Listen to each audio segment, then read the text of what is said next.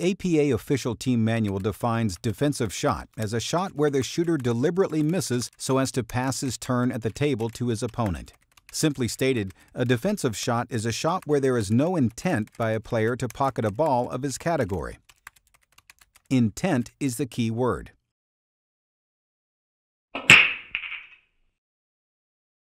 Think of it this way. Anytime you are not playing offense, you are playing defense.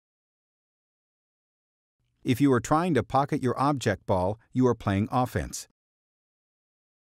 Any other shot is a defensive shot and should be marked as such on the score sheet. Defensive shots fall into two basic categories. The first category is safeties. A safety is defensive action taken when a player has no makeable or high percentage shot or chooses to leave his opponent in a difficult situation. Safeties are perfectly ethical but are intentional misses nevertheless.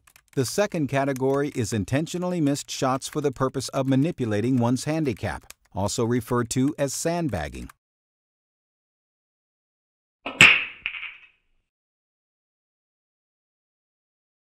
Players with integrity call all safeties and intentionally missed shots.